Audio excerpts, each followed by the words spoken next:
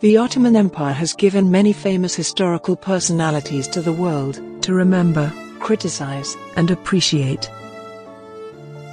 Of course, many of these are discussed by historians related to their actual facts and figures, and some came to sources with the addition of rumors in their stories. Today in this video, you'll get to know about the life story of the famous Ottoman princess, Hatice Sultan, and the facts and rumors about her life. But before going further, it's our humble request to the viewers to subscribe to the channel, and do like and share the video. A few clicks of yours will not cost you anything, but it'll motivate us, and help our channel to grow. We really appreciate and regard your support. And please, give your feedback in the comments section below.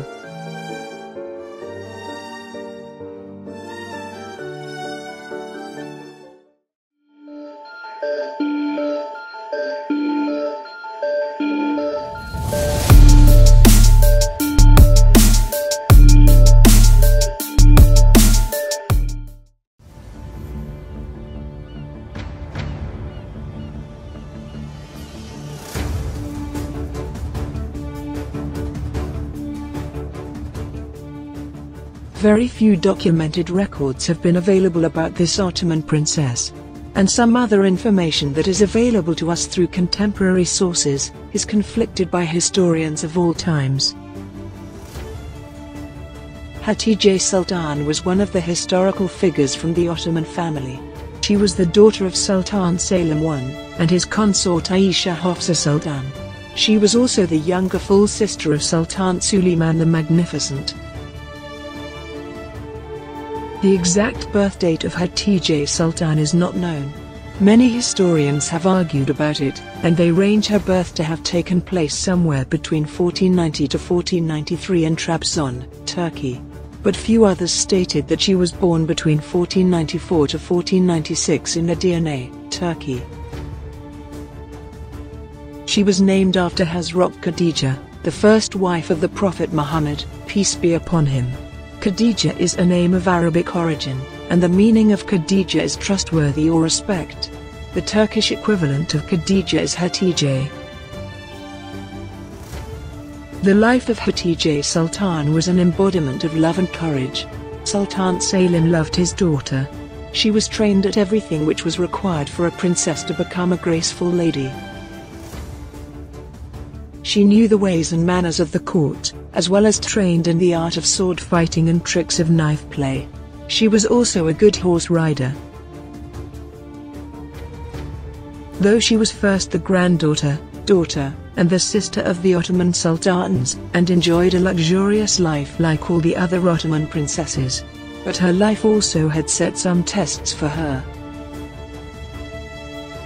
It is said that she first married when she was only 15 years old. Her father chose Damat Kapudna Skender Pasha, who was an Ottoman governor and also an advisory member of his court, and later became an admiral. It was an arranged marriage, in which she consented to her duty and love for her father.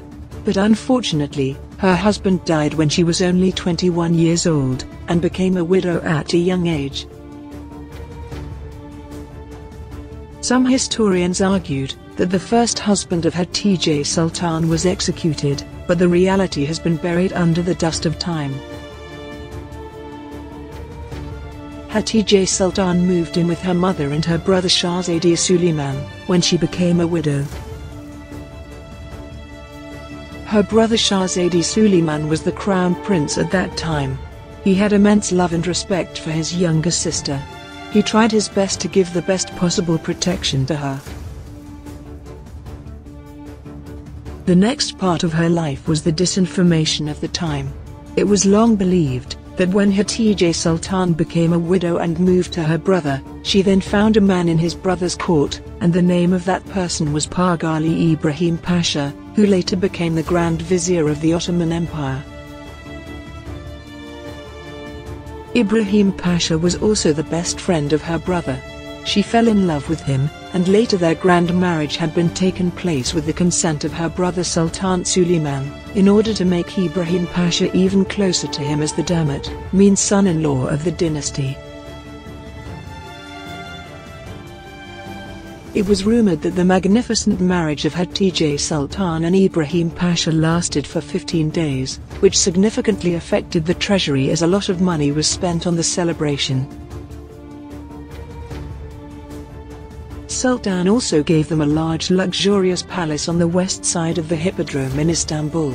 This palace of Ibrahim Pasha still stands today, and now it has been converted into the modern-day Turkish and Islamic Arts Museum.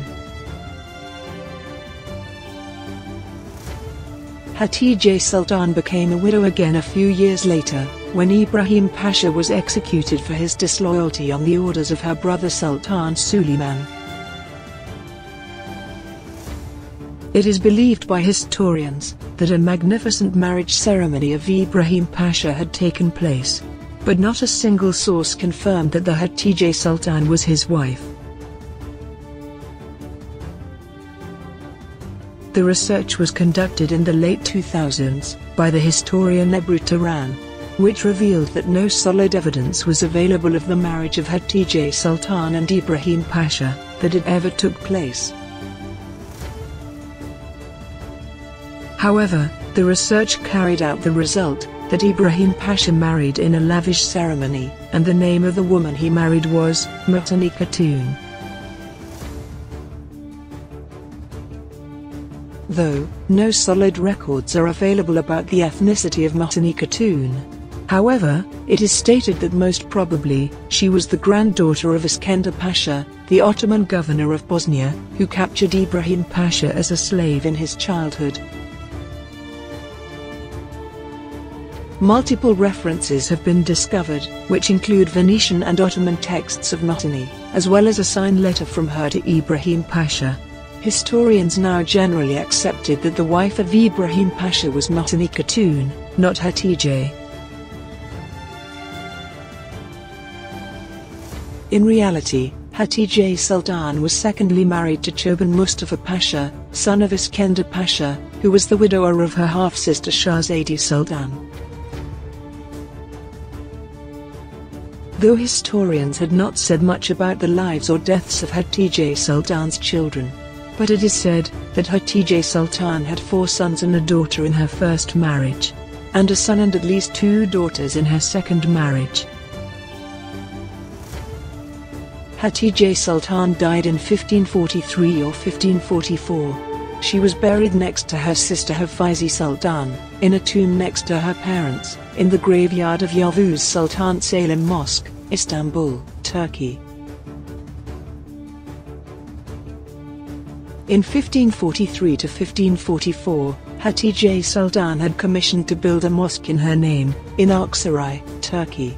Today, the tomb and the mosque of Hatice Sultan is one of the tourist attractions in Turkey.